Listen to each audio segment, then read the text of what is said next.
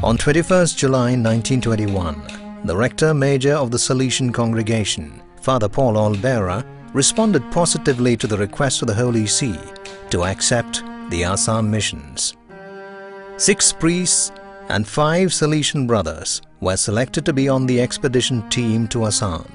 Father Luis Matthias, the leader of the group, described the new mission field of Assam as incomparable.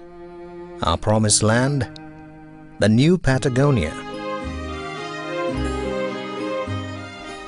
On hearing about the linguistic diversity of the region, he said, "We Salesians will speak the language of the Lord and will repeat the prodigy of the first Pentecost."